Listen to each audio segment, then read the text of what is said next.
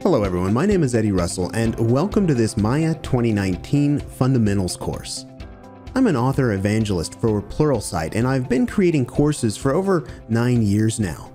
I'll be your guide in this fourth course in the Maya 2019 Fundamentals series as you learn the importance of dynamics, lighting, and rendering in a Maya production pipeline. In this course, we'll pick up right where you left off with Mark after rigging and animating your drone asset during the third course in this series. Our first order of business will be introducing you to the concept of dynamics in Maya, namely Maya's in-particle system.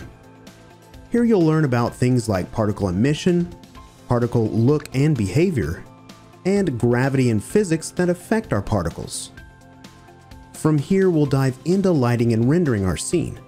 This means creating sources of illumination in our scene that will both make the scene believable and enhance and ground the assets into the scene.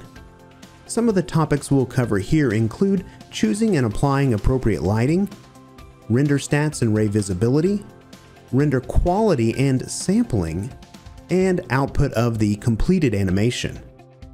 By the end of this course, you'll have a solid foundation of knowledge using Maya's in-particle system as well as lighting and rendering a scene. I hope you'll continue your Maya 2019 Fundamentals journey and join me in this course here at Pluralsight.